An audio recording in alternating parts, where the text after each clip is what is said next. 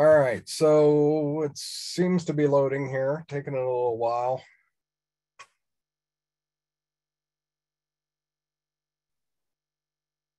Anyhow, what we want to do is we want to create a program, and then we have some various shapes or fixtures that we're going to add inside of Roboguide. So here's my robot, okay, and apparently it did not save anything. So I'm just going to kind of walk through actually what we're going to do in the lab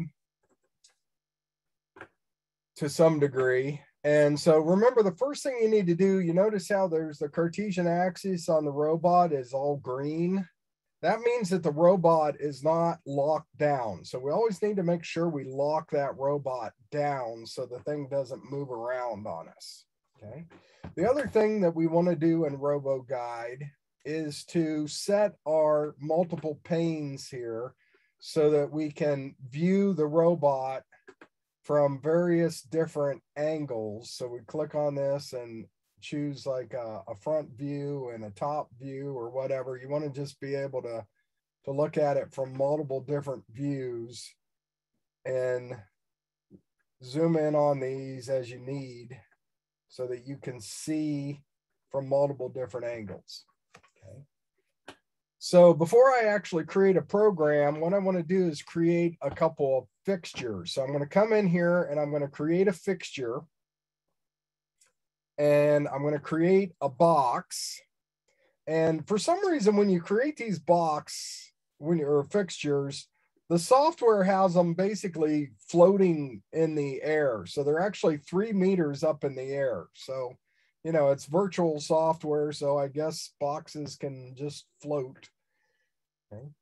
But so I'm going to set the size of this. I'm going to set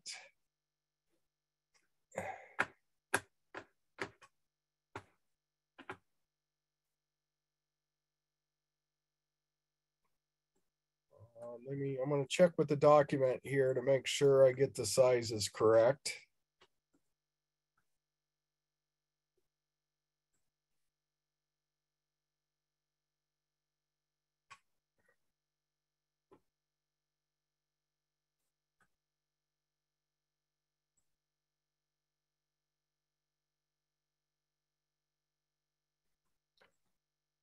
All right, so we're going to do the X direction is going to be 400.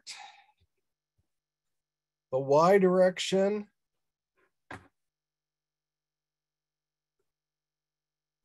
is 800. And the Z is 200. Okay. And then I'm going to place that at 1,000, 400, and 200. Okay. Now, as soon as I hit apply, you're going to see that box come down and be placed in here. So here you can see now is this box. Okay. And if you notice the Cartesian teach tool on here is right at the center of the box, but it's on the top of the box. And so that's like why I had to set the Z. I set the Z at 200 because the thickness of my box is 200. And if I have Z as 0, what it's doing is it's actually moving the box so that the surface of the box is level with the floor. And so the box is actually underneath the floor. Okay. So, so we've got this set here. And I'm going to change the color of it and make it kind of a darker brown color. And I'm going to lock it so that it doesn't move. Okay. So now I'm going to right click on over here, right click on this fixture, and I'm going to copy it. Okay. Don't know what I hit there. First, I'm going to rename it. This is going to be the brown box. Okay. And then I'll copy the brown box. I guess I got to click on it and paste then. Paste brown box. So I have brown box 1, which I'm going to rename to red box. Now notice it put it a meter up in the air. So the red box is up here floating around, but it's locked. So I have to unlock it, and I'm going to change a couple of these values.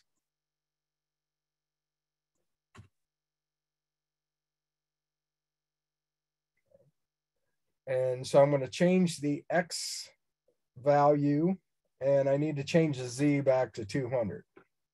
Okay. And I'm going to change the color to red because I named this red box. And I'm going to lock that. Oops. Okay. I'm not going to lock it right this second. So I want you to look. So now you can see the brown box and the red box are basically right beside each other. But what I want to do, if we look at the center of the robot, okay, what I want the red box on the left side. So I'm actually going to make this a minus Y400. And so that's going to move the red box over there. So now we've got a center point right here where these two boxes meet.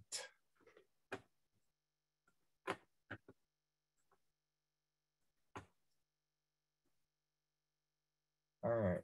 And so I'm going to double click on the red box here and make sure I lock it. Okay. And then I'm going to add one more fixture, which is going to be a cylinder. And I'm just going to make this a blue cylinder. So I'm going to select the blue color. And I'm going to set the cylinder to 1400, 200, and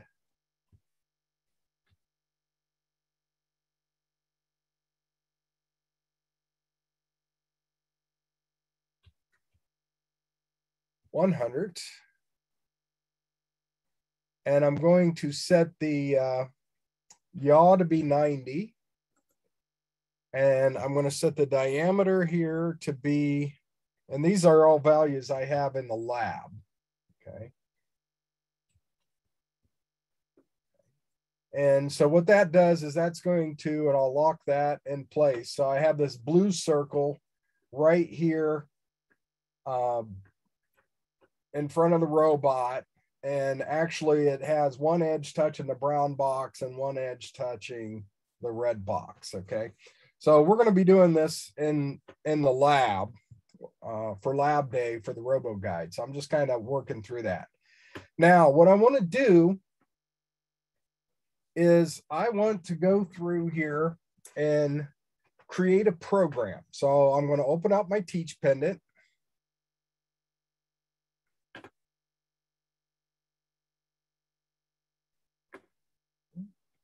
And to create a program, the first thing we do is we choose the select button.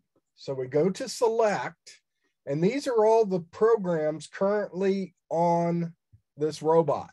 But if you notice here at F2, the soft key F2, it says create. So if I press F2 or click on create, I can now create a program.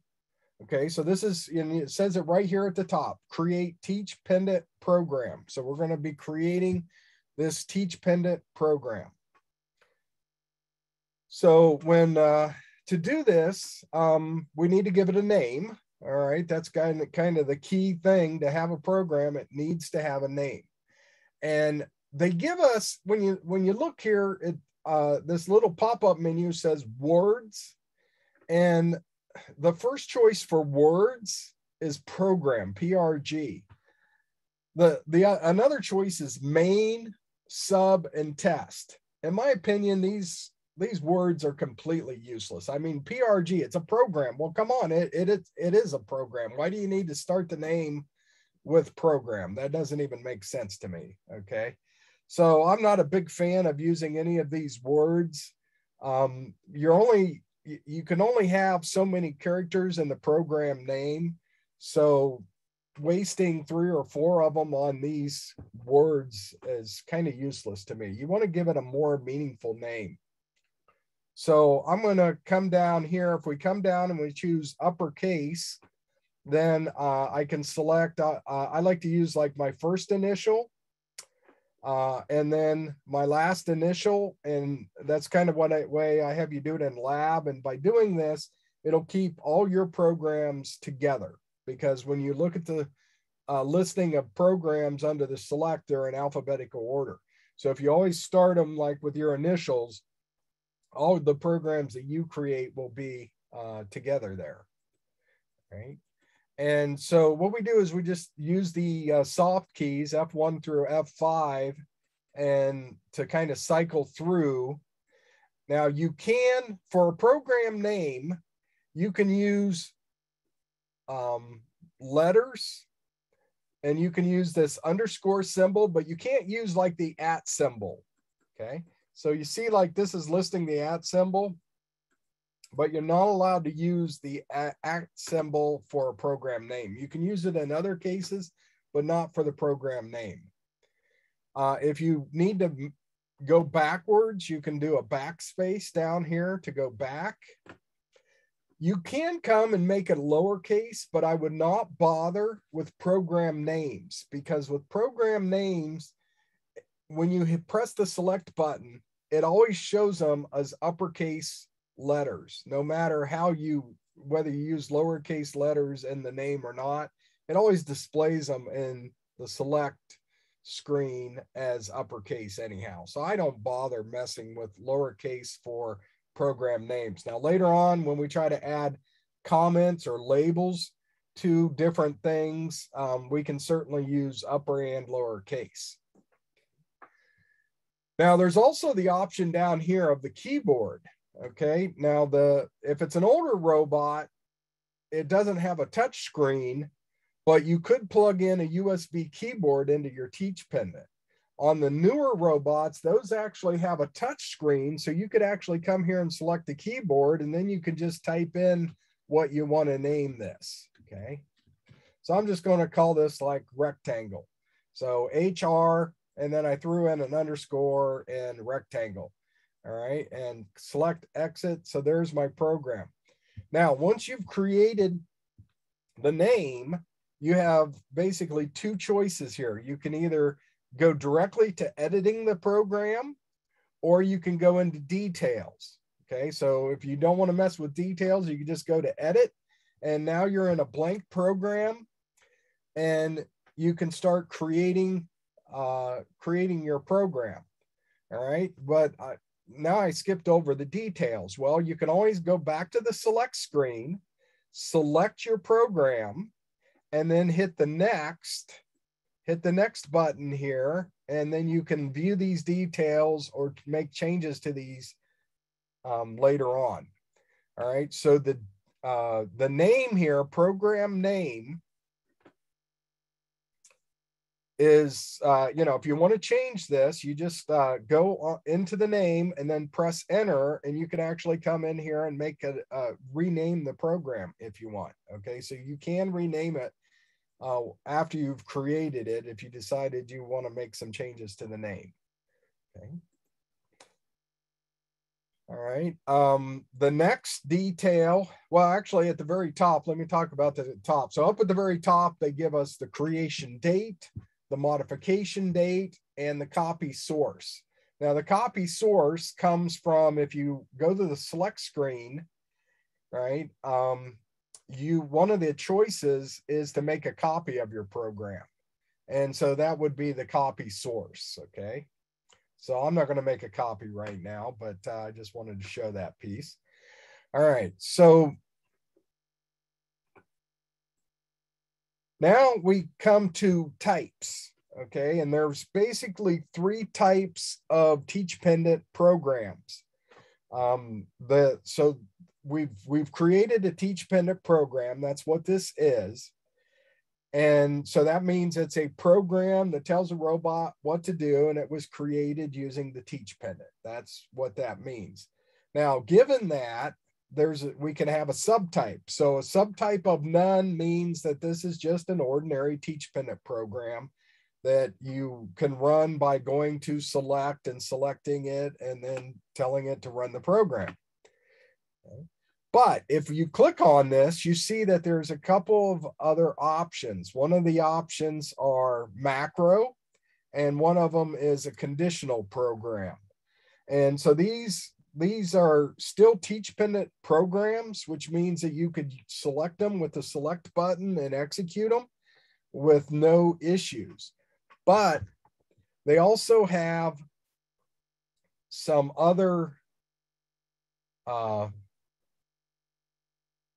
features that if you select these subtypes, there's other features that'll have. Now, for the macros, there's a whole chapter on macros. It's I forget here, let me look at the book.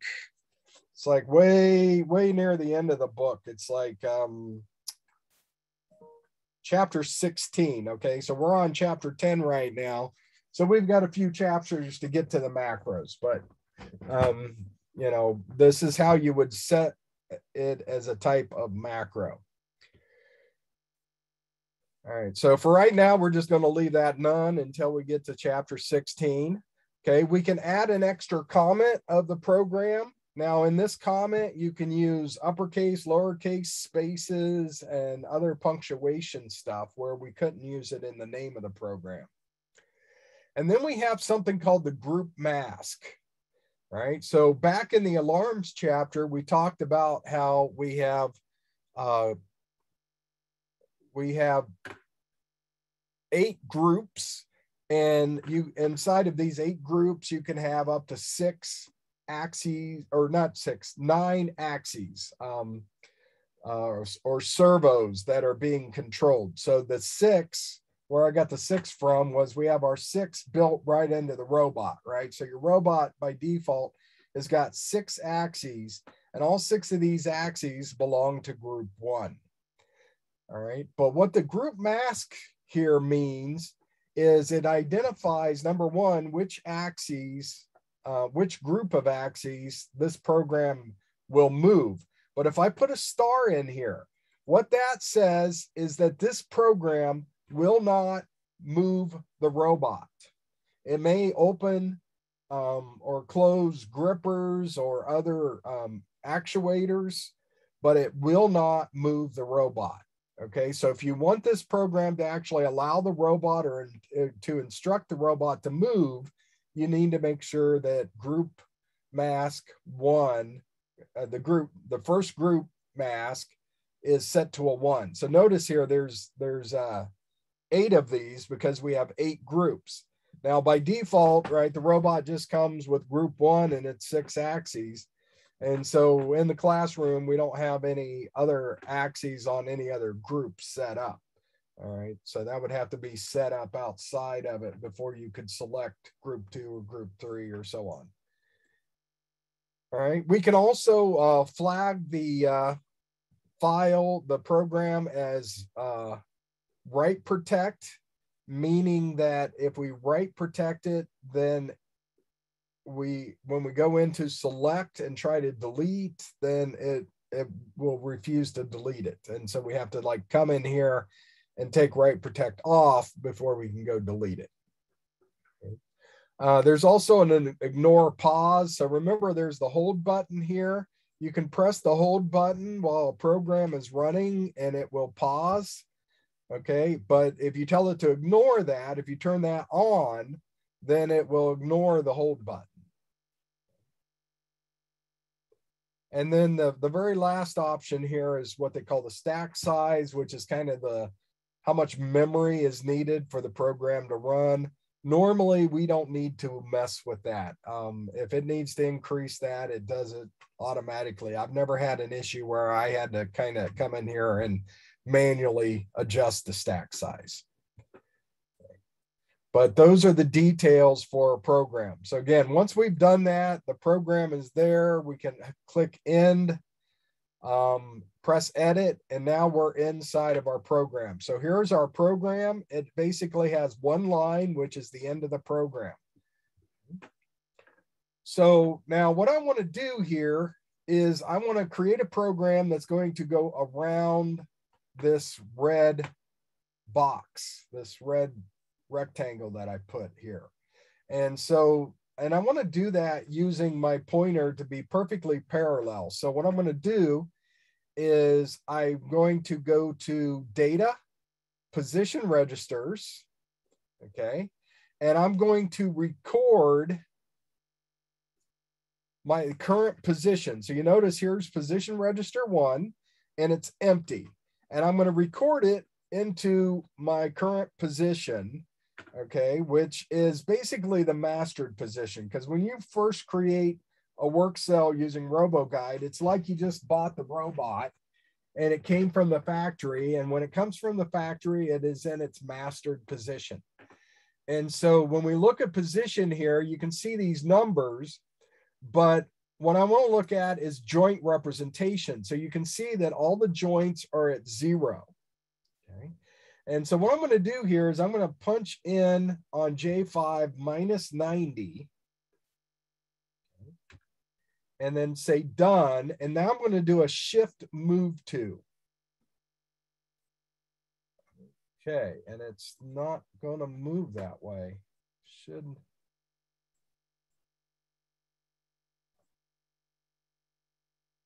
All right. So what it's doing here. Nope.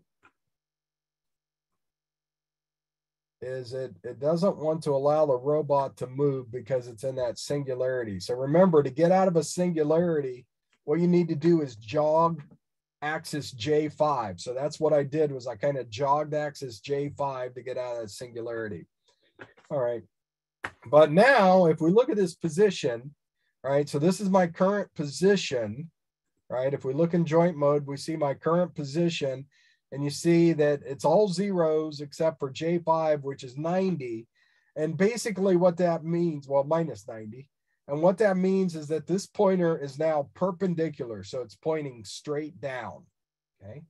So now I can use, in the software here, it's kind of nice because we can actually just click on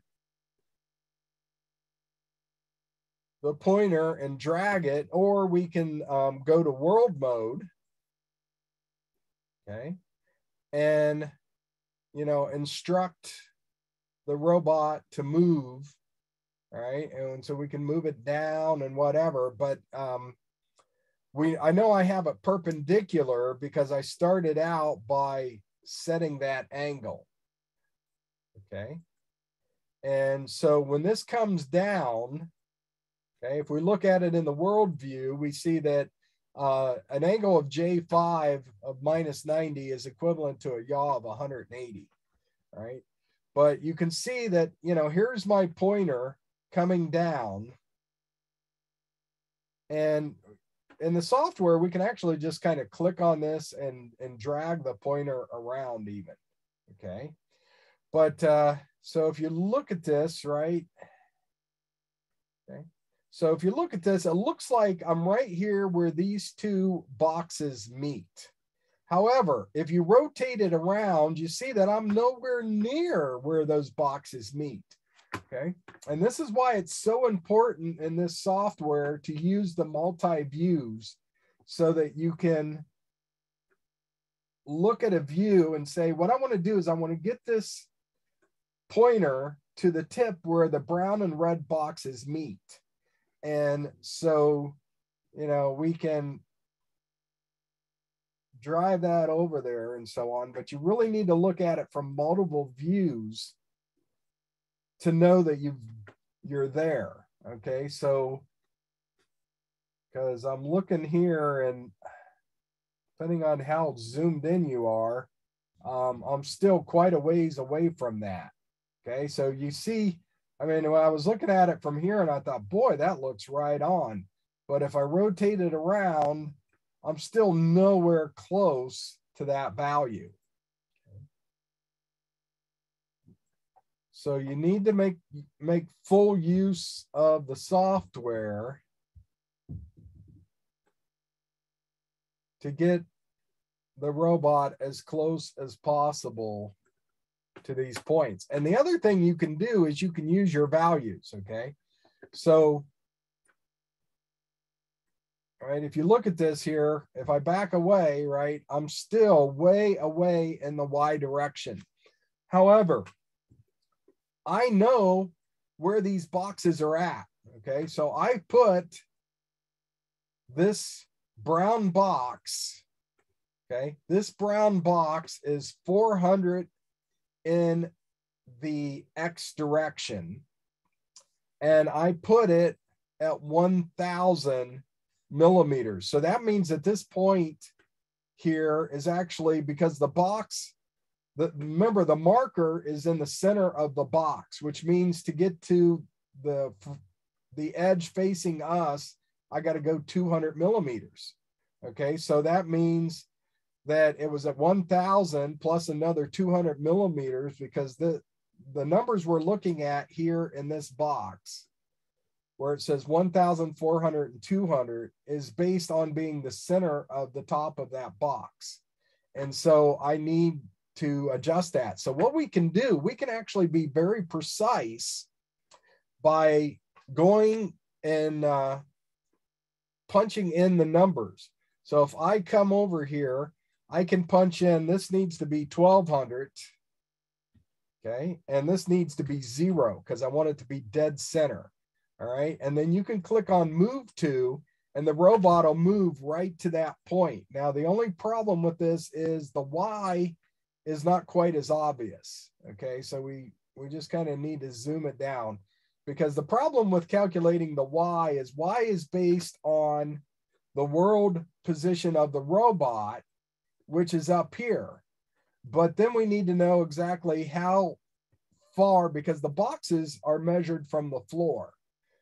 Okay, and so it's a little bit confusing there. So the Y is a little harder, but the X and the Z, or X and the Y, excuse me, the X and the Y we can target directly.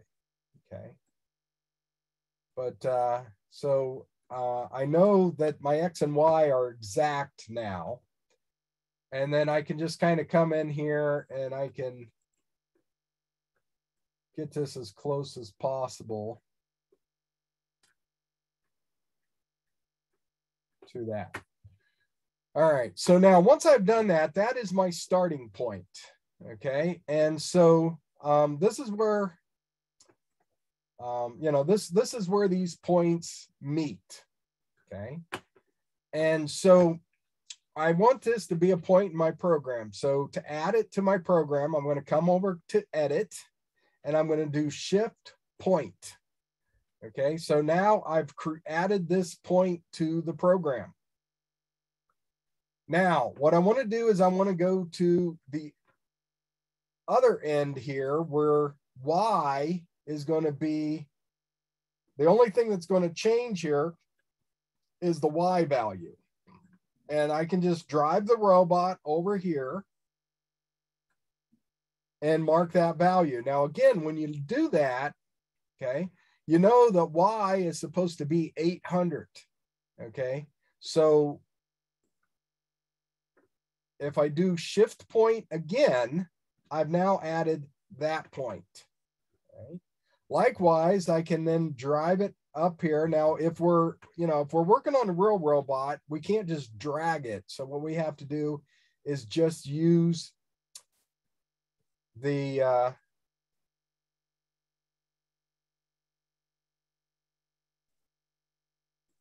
teach pendant and adjust it.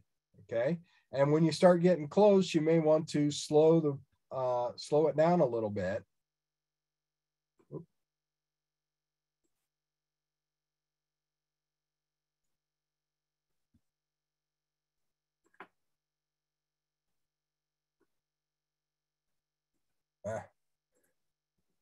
Okay, I'm at 1% and it still seems to be moving really fast here. All right, but and then we move the X, okay. Okay, right there to that point. And again, you need to zoom in on it and just make sure that you're right there where you should be.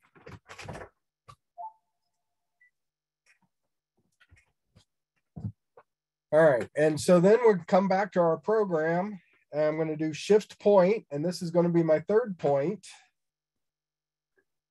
Okay, and then I want to go over here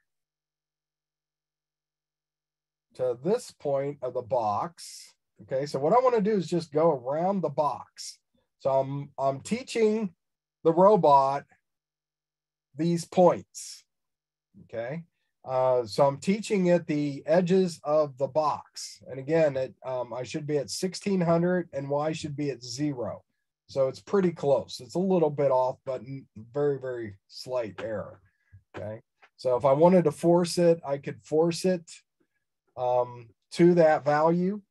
Okay, if I'm on the real robot, I don't have this position thing where I can just punch in numbers, and like here we can just punch in a Y value of like 50 or whatever and hit enter and it'll just move. All right, so I can't do that on the real robot, but what I can do is I can come to a position register and I can come in here and I can do a shift record and record the current position. All right, now right now it's displaying it as joints, but I want to go back to Cartesian form, and now I can just punch in these numbers. So I can type in 1600 and make it exactly 1600, and then for the Y it should be exactly 0. All right, and so if I do that, then I know it's going to be very accurate, and I can do a shift move to then, and it will move to that point. And so it just moves immediately to that point now. All right, and then we press edit, and I'm going to do a shift point to add that point. So now I've got my 4 points, but I want to go around the entire box. Okay, so I want to go around the entire box, which means I need to end up back at point 1. So what I'm going to do is I'm going to press shift point one more time, which gives me a 0.5. But 0.5 is exactly the same as 0.4. You notice the @ symbol? The @ symbol tells us that we are currently at that point.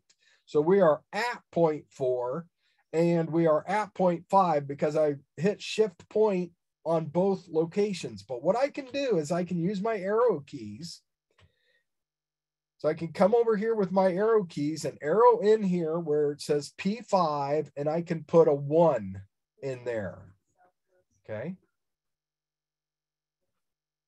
And so then we have our 1, 2, 3, 4, 1. Okay. So now to test this program, I'm going to hit my step button we talked about. And you notice the step button here, it has the red lines. That means it's going to stop at each line in the program. Okay. So I arrowed up here to the beginning, and I'm going to press shift. You got to hold down the shift and the dead man and press forward, and it moves to that point. So now it's telling you that it's at point 1. And then if I press forward again, it moves to point 2. Okay. And in this software, it moves really fast, right? Because it's running, notice it's running at 100% speed. We'll talk about that in a little bit later.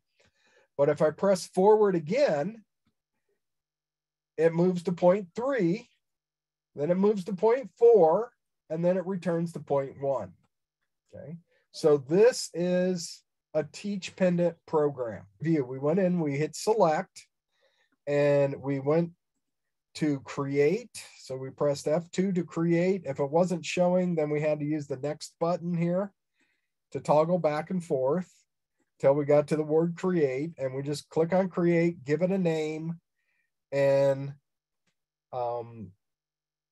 we've created the program. All right, but then once we've created the program, we select it on the select screen, hit enter, and make it active. It tells you up here, you see right here where my mouse is, HR_rectangle. So it tells you the name of the selected program. And so all I have to do now is press, I can come in here and I can just add these points. Okay. Now there's a couple of things that I left out when I created this program. All I did was add points to the program. So, well, before I get to those, I'll come back to those in a little bit. But before I do that, so now I've showed you how you can step through, right? So you hit the step button and you get these red bars in the step flag. And so now when you press forward, it executes one instruction and then stops. That's what step means. However, if I hit step again, what it'll do is it'll run through the program. You hit forward and it runs through the whole program. Okay.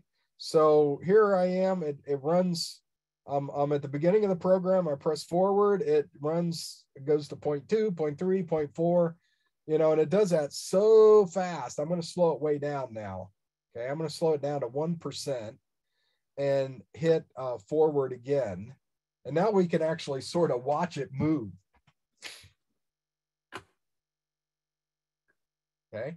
Now, it's interesting when you watch it move, it's not along the edge. Okay. Now, there it kind of looks like it's at the edge, but maybe not quite. So as we watch it, now,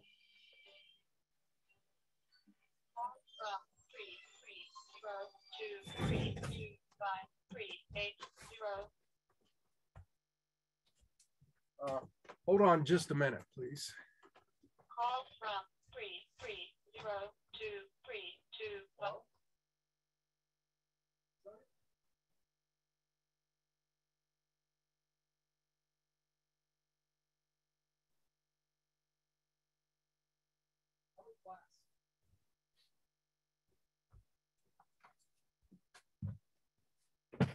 Okay, sorry about that. I usually don't answer them, but that one looked like it was important, so I gave it to my daughter to talk to. Okay, so anyhow, so I let go of the shift key and it stopped. Okay, so if you look at the program here, there's no at symbols because it's not at any of the 4 points of my program.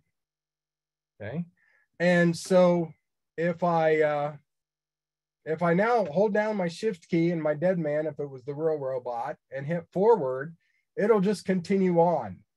But, you know, as we look down on this, you know, it's like, whoa, it's getting further and further away from the box. But as it gets closer to the point, it actually comes and it ends at that point. Okay. So that is what we call the joint motion. Okay. So if you notice here, you see the J's. Okay. The J's are joint motions. And so it's not moving in a straight line. Okay. It's kind of like if you take your own hand and let's say that I have like this rod here. Okay. So, all right.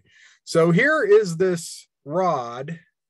And if I'm going to, you know, I've got my finger on the tip here and I want to move it to the other end. Well, if you were going to do this, you would naturally just, you know, lift your arm and kind of arc over to it, right? That's kind of a natural motion. Okay. You know, the other option would be to go in a straight line, but if you go in a straight line, you gotta keep your hand there. You got to kind of twist and whatever to keep the tip of your finger on it that entire way. That's more work. It takes more effort to do it that way. Okay. And so a linear motion is a lot of extra work. So a joint motion just is like, okay, I'm here. I want to go over here. Okay. I'm not worried about how I get there. I'm going to this point. I don't care where, I'm just going there. Okay. And so that is a joint motion. So that's what the robot is doing. When we make this, when we watch it, we see, you know, right now, if you look at this, it's right there in the program. You can be in the middle of the program because I was like, right now I'm between points 2 and 3 in the program, but I stopped it and I moved back. Now, because I changed what line to start on, it gives me this warning because if you don't start in the expected location, it's very possible that the robot may run into something, because these motion instructions tell it where to go, but they don't tell it where to start from. And so they're assuming you know where they're starting from and that you're not going to hit anything along the way. All right. So if I say yes here now, it'll start moving.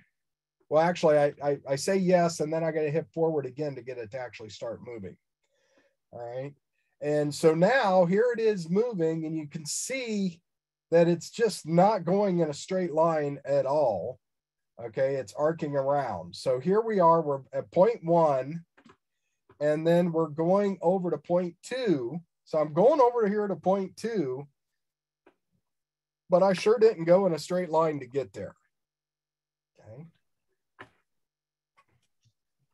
All right. So, but that's how we can test the program, using either step or take step off.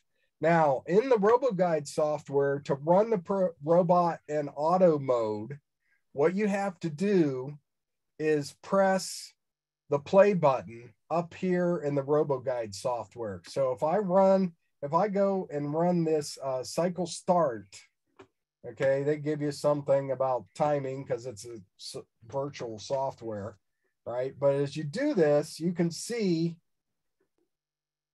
this is the path that it took to go around the box. All right. And so it's kind of cool in this software because you can see they're actually showing you the path that it took, okay, to make and travel like that. Now, what I'm going to do is I'm going to come over here and I'm going to change the speed from 100 down to, say, 10%. To do that, you have to turn the teach pennant back on to make edits. Okay, so I'm just going to change these speeds to 10% here. So we can change this information,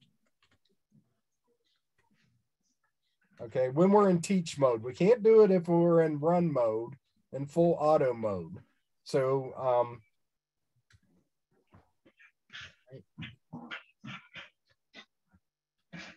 if when I run this, okay, did you have a question there? Or okay. All right. So when I run this again,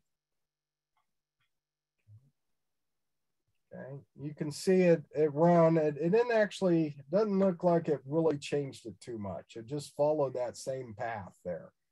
Okay. So, but we can change the speeds on this. Now, a couple of things that we should really do before we at the beginning of our program. All right. So in this case, all I did was just tell it to start at this corner and go around the rectangle, and that was it. That was my program. But there's three major instructions we should tell it, and two of those come from what we talked about last week with frames. So what we want to do, before we actually start teaching these, we had to teach our frames. We had to teach our user frame and we had to teach our tool frame.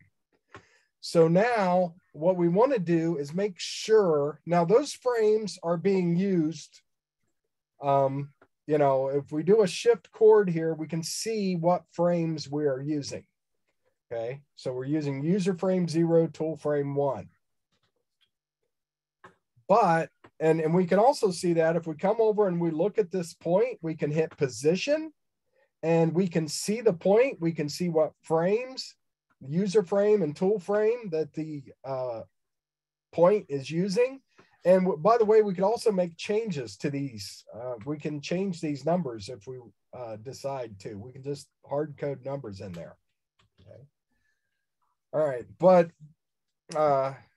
what we want to do is make sure that every time we run the program, it's set for the correct frame.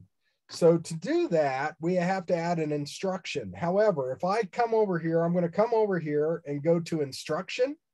I'm going to come over to frame, and I'm going to choose a frame. I'm going to set my user frame equal to a constant of user frame is user frame 0, which happens to be the world frame, which is the only one I have on this robot.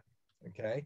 But what I want you to notice here is line 1 now says user frame, and I lost because before it said line 1 was a joint motion going to point 1, and that's gone. I lost it. Okay. It's gone. We have one chance to recover it. Okay. So if I come back here, you see there's an edit command, and under the edit command, there's an undo. And you can undo your last change. Okay, you can't undo any other changes, just that very last change. There's only one undo. So if you did something, you're like, oops, I didn't want that, you got to undo it right now. You can't do, add something else or change something else and then decide that you want to undo something 2 or 3 steps ago. All right, so but what happens is when you hit this, this looks almost like it says insert, but it's not insert, it's instruction. Okay, and you can see it on the pop-up menu. These are instructions, not insert. So what that means is if you do something here, it overwrites what you had. Okay, now, so if we need to insert some lines, you hit edit command over here at F5, edit command, and we're going to insert. So I select number 1, insert, and I'm going to insert 3 lines. No, 4 lines. I'm going to insert 4 lines because I'm missing 4 things from the beginning of this program. So the first thing I want then is my user frame instruction. So I'm going to come to user frame. Notice you got to select a constant, and then you can punch in the number.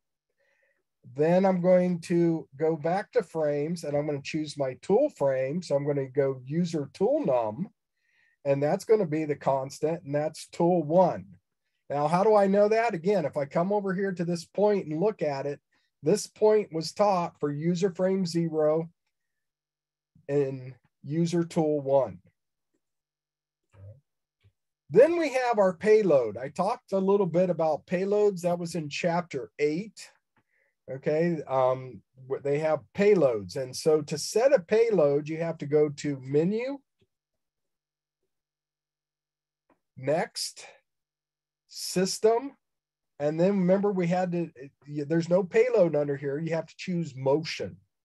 All right, and then here you can choose motion, or under motion, these are your payloads, and then we can come into our payload and we can set the weight of our that we're carrying around, what the mass is in kilograms. And then we can also set our center of gravity and our moments of inertia.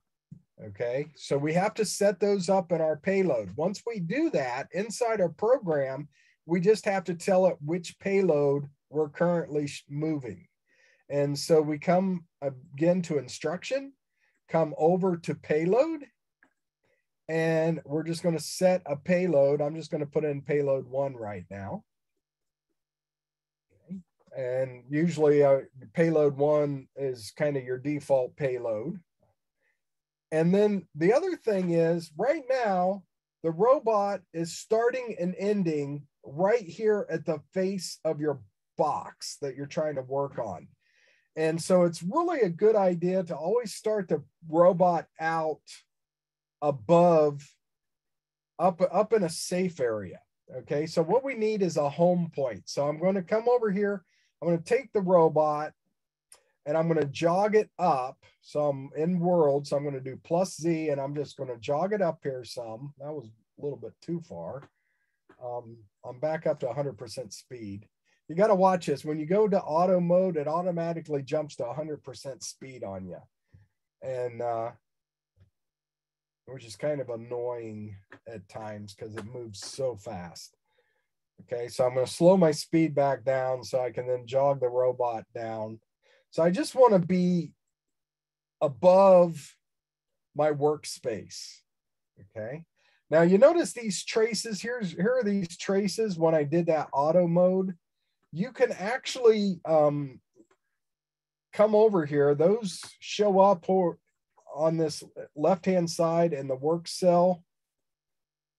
And you can actually right click on that and delete it.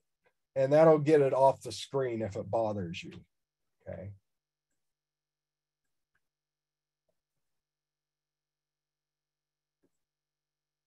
Actually, I can't quite get the bottom of my, there it is.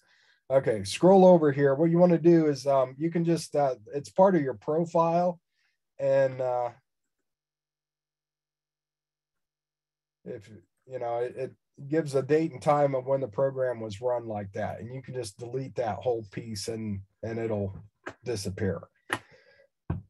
All right, now the blue line that is there is just showing you what you currently have in your program. So this is just showing me, here's my program and there's where your various points are at.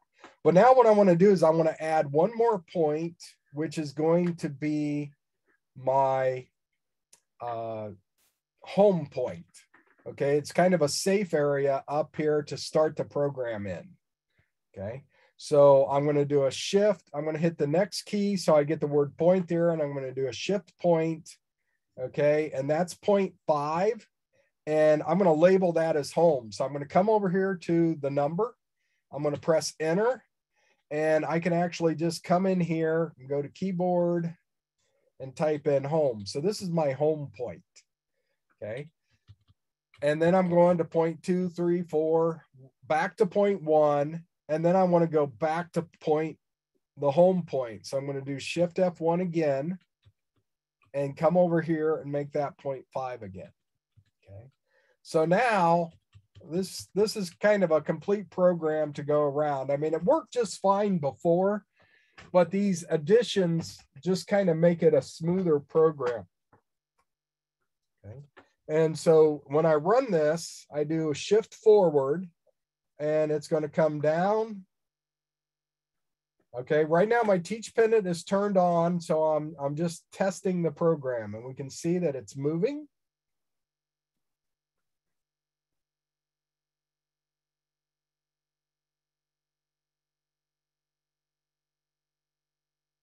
And running through the program, and it's going to come back to the home point.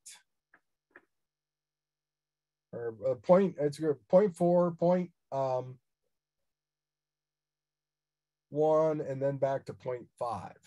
Okay, so it just goes through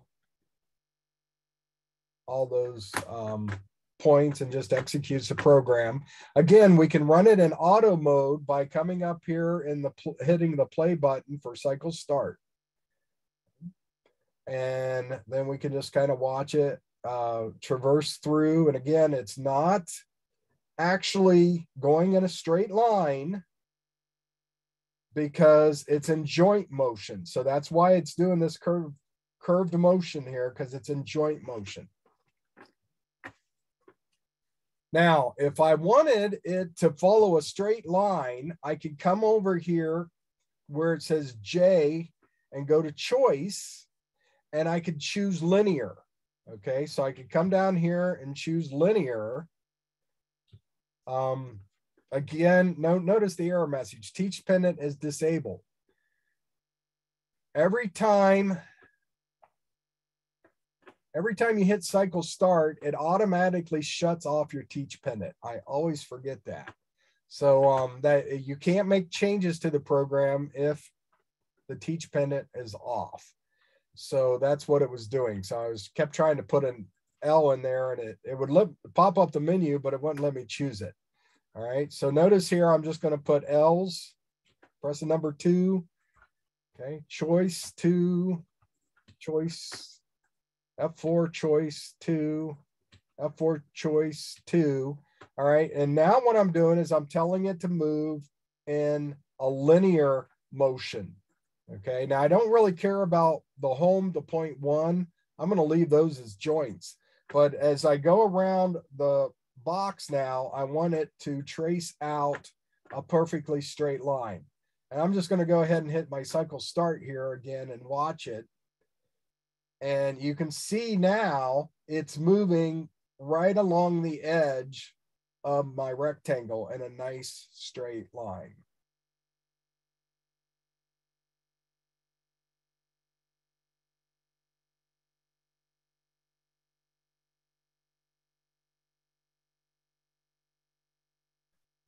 All right. And so that is a linear motion.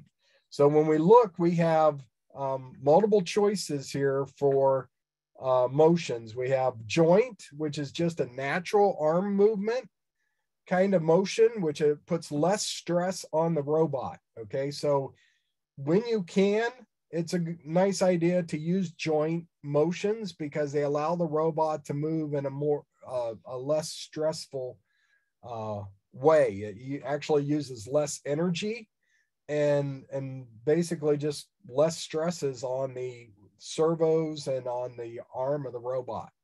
Okay. But if you needed to move in a straight line, that's what linear is for. And the other choice is circular. I'll get into circular here in a little bit. All right. So when we look at this, line 5 here is called a motion instruction. Okay. All, lines 4 through 10 are all motion instructions. And the first information in there is the motion type, linear, joint, or circular. The next thing is the point or the position where you're going to move to. So the motion instruction says you're going to move. You're the robot. I'm telling you, I'm instructing you to move to this location. So the P1, P2, P3, these are the points where you're going to move to. So you're instructing it to move to these locations. Okay.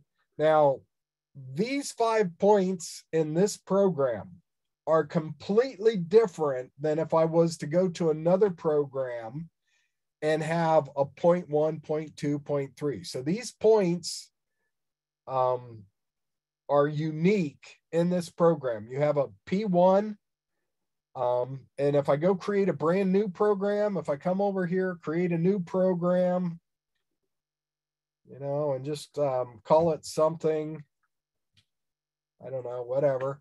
Okay. And I create this new program and I put a point in here. Teach pendant is disabled on me again.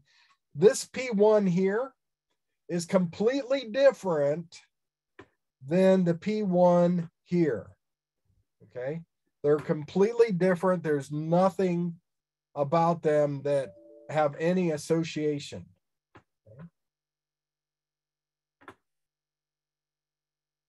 However, when we look at these points, if we come over to choice, you have 2 choices. One is a point, the other is a position register. Now, I already showed you at the beginning of the lecture here that we can record locations, and these would be like position registers. So for instance, let me just like take this robot here. Let me jog this guy. So I'm just going to move him over here somewhere.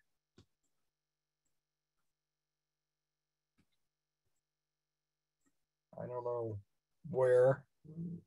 Right there, I guess. And I'm going to record this as my current location. Okay. And so I recorded this point. And now what I'm going to do here is come back to my program, and instead of going from point 5, which is at home point, to point 1, I'm going to come to this position register. Now let's see, I saved that in position register 1. So I'm going to come to choice and I'm going to choose PR, and then I'm going to tell it position register 1. Okay. And what it's going to do then is it's going to move. So when I run this program, it's going to move over there to that position register, then go over to point 2 and go through the rest of the program.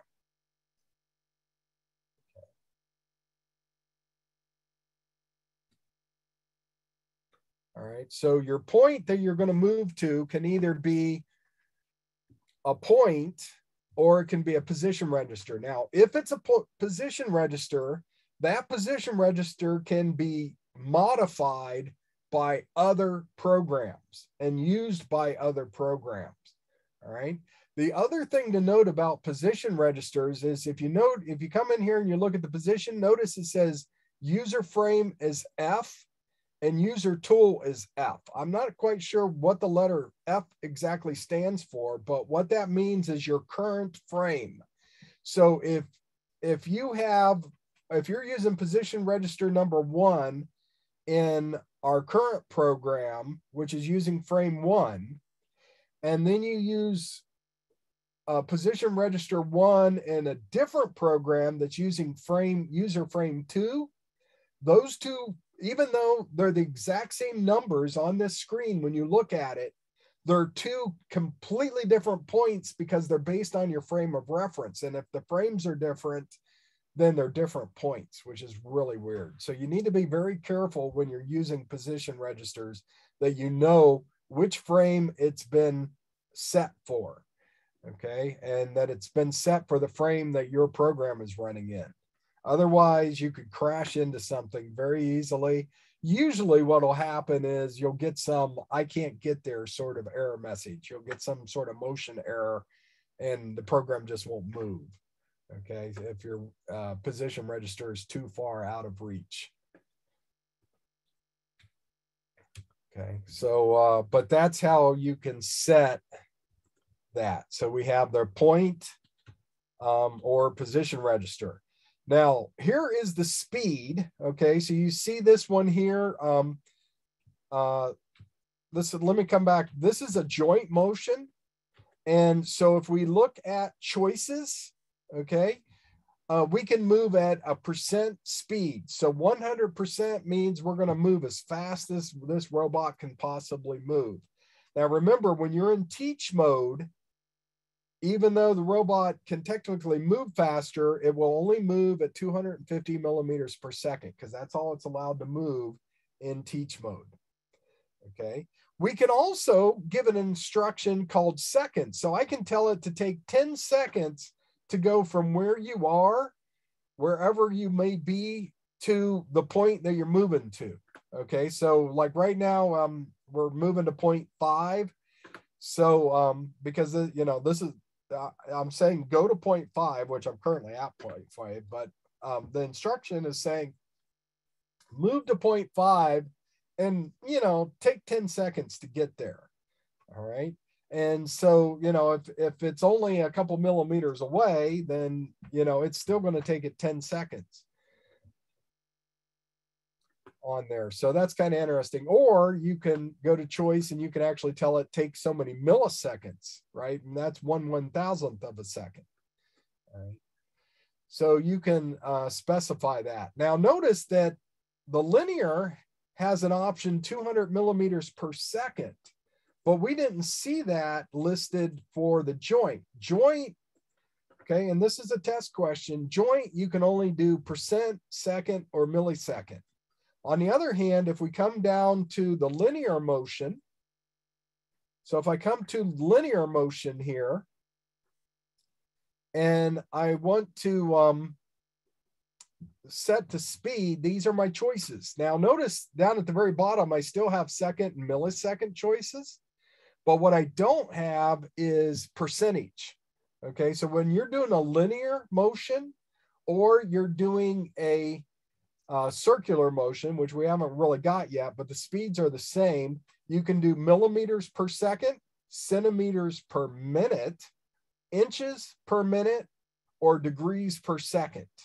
Okay, those are your choices for setting speeds. All right, so now let's say that I set this speed to, I want it to go 1 meter, right? 1 meter is 1,000 millimeters. Okay, so let's say that between 0.5 on line 4 is, you know, going to be at 0.5, and line 5 is going to be at 0.1. And let's just say, for sake of argument, that there is 1,000 millimeters between 0.5 and 0.1. There's 1,000 millimeters. It's 1 meter to go from 0.5 to 0.1, and we're going to go in a nice linear line, straight line, and I'm going to go at a speed of 1,000 millimeters per second. All right, so given that, does somebody want to tell me Can somebody tell me the how long it's going to take? Okay. So I'm going from 0.5 to 0.1, and they're 1,000 millimeters away, and I'm running at a speed of 1,000 millimeters per second. Okay. All right. So I thank you for answering. Okay. 1 second. That sounds correct. Okay. So, because I'm basically saying I'm going to go 1,000 millimeters and I'm going to go at a speed of 1,000 millimeters per second. It should take 1 second, right? Sounds kind of obvious, but we forgot one thing. If we started from a speed of 0, then we need to speed up, okay? So it's actually going to take it a little bit more than a second, because there's an acceleration time. We're going to have to wait for it to accelerate and then wait for it to decelerate if we're going to stop. Okay. So when we are starting from a dead stop, we have to speed up to get up to that speed. And so there's an acceleration time. Likewise, if we're going to stop at that point, then we're going to have to decelerate so we can stop at that point. And so it's actually going to take a little bit longer than a second. Okay. So, your first guess was close, but you got to keep in mind that it's actually there's some acceleration time that's going to have to be calculated in there.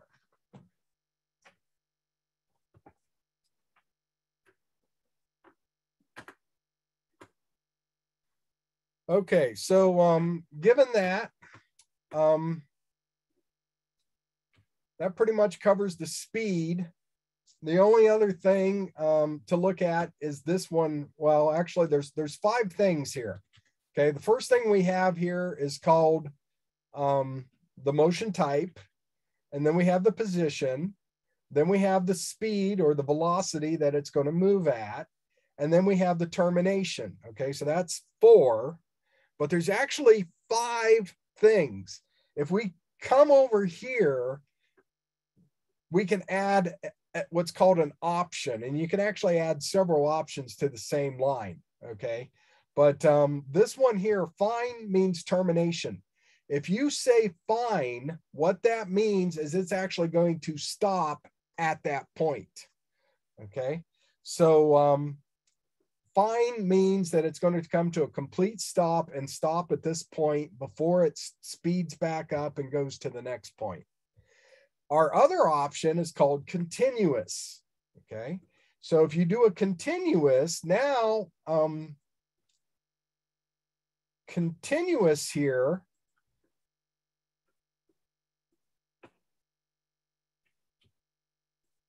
let me change these all to continuous here.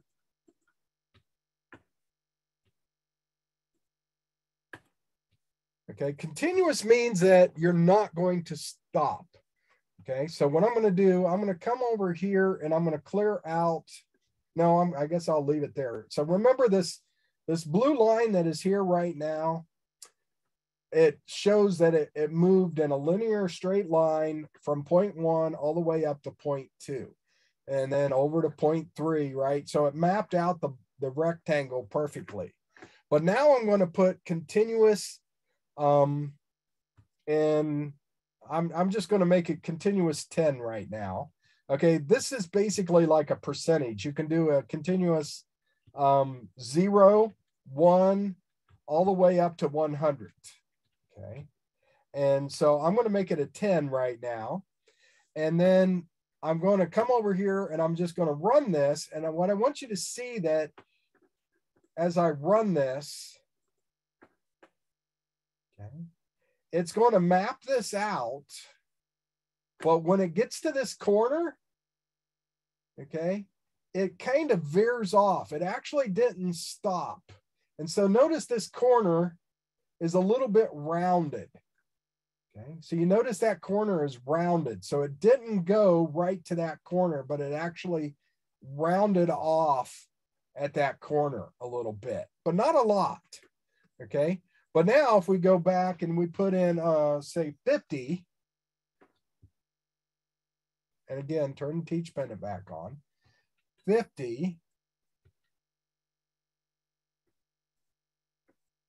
Oh.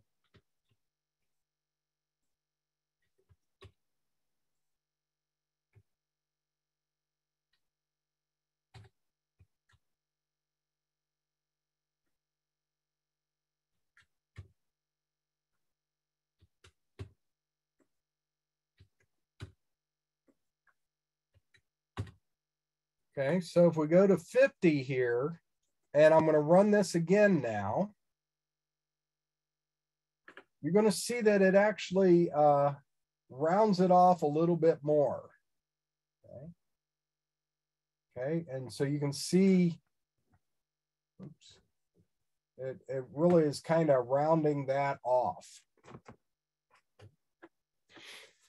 And if we go all the way up to 100,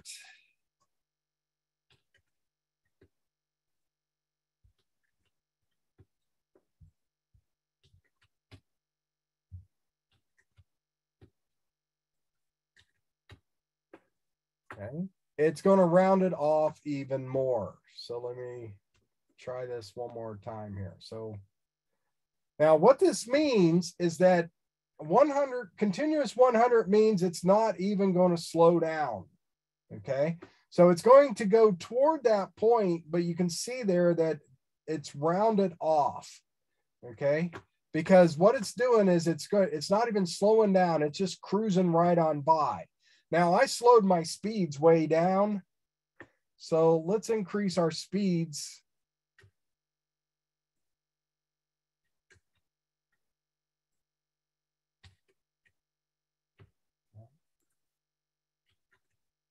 The faster your speed is, the further away you're going to be.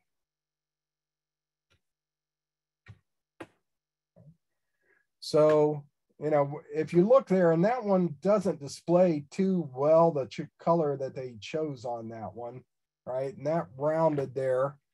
But if I run this again,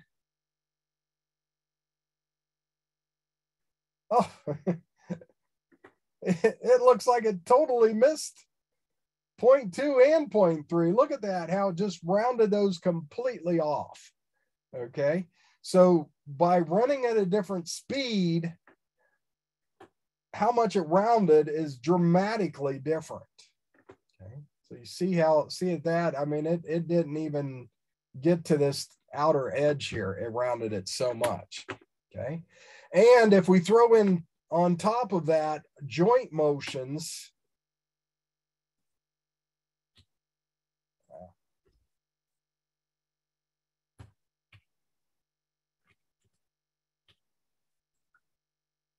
we go back to joint motions.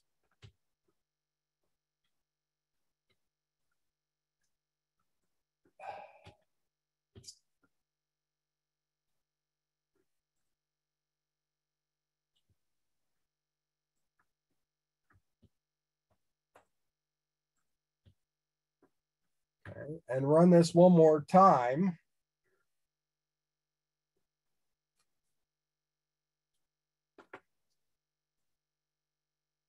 It's running.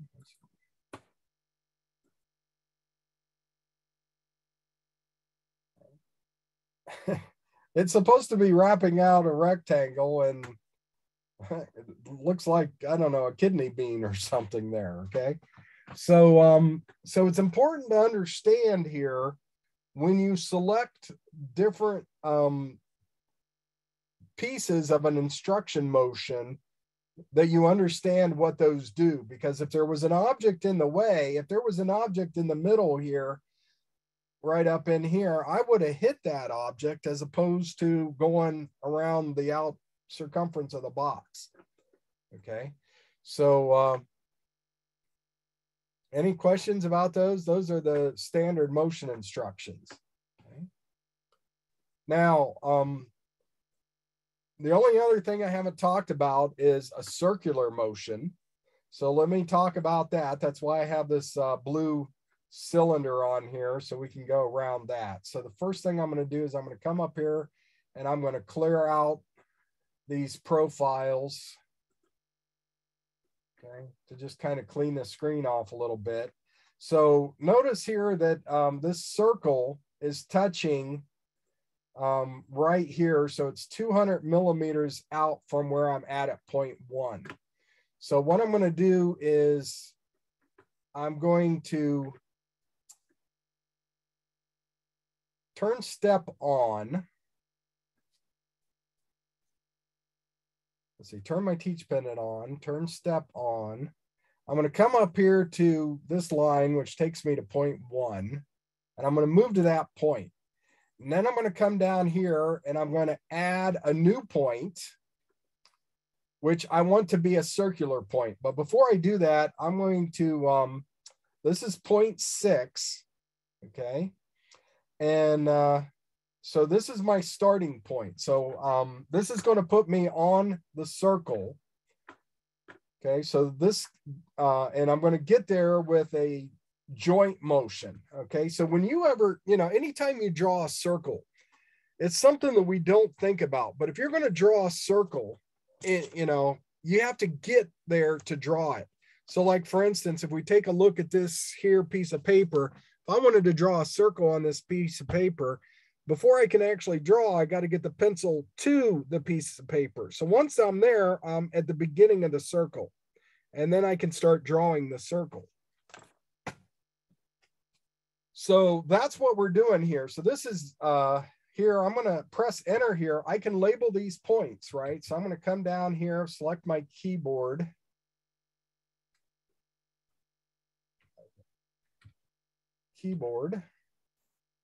And this is get to start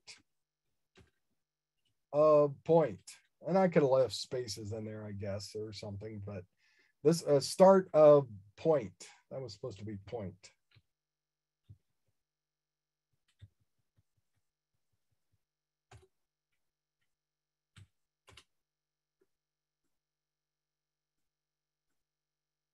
Okay. Get to the start of a circle, actually. Get to the start of the circle.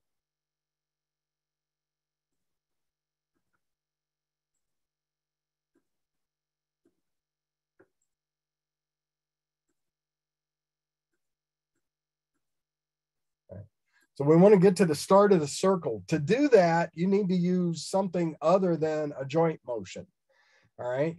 Now, this start of the circle needs to be 200 millimeters out. So I need to go to 1400 here, not 1200. Okay. So that, so now I'm going to come over here. Notice you got to arrow over to the line number to get it to move forward. And I'm going to just move this. Okay. And it knows that I'm doing it out of line. So I got that yes answer there.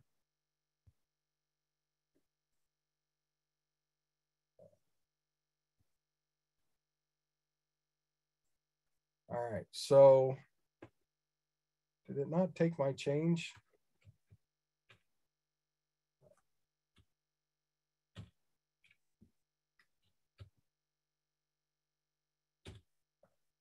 Okay, 1400. I think I forgot to hit enter.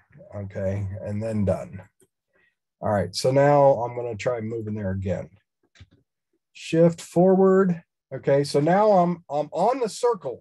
Well, I got to the circle using a joint motion, not a circular motion. Now I want to go around the circle. So what I'm going to do is I need to move over to this, to basically 90 degrees. Okay. And, we can kind of drag it around here in the software if you want, just do it very quickly. Or you can punch in the numbers because you know what these numbers are. Okay. And so this is going to be my first point in the circular. So I'm going to say shift point. Okay, now that I've done a shift point, I'm going to change this point to circular. All right, but notice when it did that, it wants a second point also. All right, so now I need to drive it basically 180 degrees in the circle. So notice that the type isn't circle, it's circular. Okay. And so what that means is that this is mapping out basically half a circle, not the whole circle. So if you wanted to go all the way around, you have to do it twice. You need, because the circle is 360 degrees, but the circular only does about half of them. So now notice here, I moved it 180 degrees, and then I'm going to come over here and I'm going to do a shift touch up. So I'm going to save this point. Okay. So now, before I do anything else, I'm just going to come over and walk through this. So we're going to go home. So I'm going to come up to line 10, which is going home. It's going to say, do I want to do this? And I'm going to say yes. And then I hit forward, it moves home. It moves down to the start of the circle. Then it moves around half of the circle and then around the other half. Okay. So if I take this and I'm going to take step off and I do this, and of course it's going to ask me yes there again. So see, it changed my speed back to 100%. So it's moving so fast there. So let's try it one more time here. Shift forward. Okay. I just want to rearrange my view a little bit so we can see it here. And I'm going to run this. Okay, so we're going home. We're going to the circle. Now we're on the circle. Now that we're on the circle, we're going around the circle. But we're only doing about 180 degrees. Okay. So now we're already on the circle. So I can do a point, make it a circular one. So I'm going to make this a circular point. Okay, and that's 0.9, but that's not where I'm starting because I'm starting at 0.8. So 0.9 now needs to go the rest of the way around the circle. So I'm going to come over here about 90 degrees, which is right where the blue and brown boxes line up. Okay. And I'm going to do a touch up here and say, remember that value. Now we need to return back to the starting point to make the complete circle. Well, the starting point was 0.6. So I don't have to move there. I can just go say, go to 0.6. Okay. And I can just punch that in and it'll go to 0.6. I'm going to change my speeds and slow them down again so we can watch this when we run full auto. Okay, so I'm going to slow it down so I can run full auto and watch this run. Okay, but before I go to full auto, anytime, don't always go to full auto. You want to first test it in step mode and then with step off. So I'm just going to arrow back up here to 0.5, go home. And then I'm going immediately down to the circle.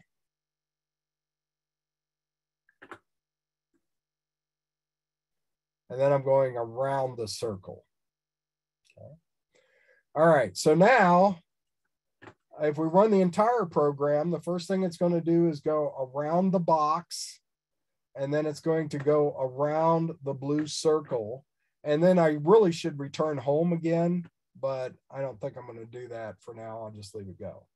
All right, so we went around the box, and now we're going around the circle. All right, so that is the motion instructions for the types joint, linear, and circular. And the only other thing is, right, I mentioned here we can add an option. So these options here, we come over to the very end of the motion instruction, and then we can add options. And later on, we'll use like offsets. Those are probably the most common ones to be used, but we won't get into that for a couple more chapters yet. Okay, but we can add various options here.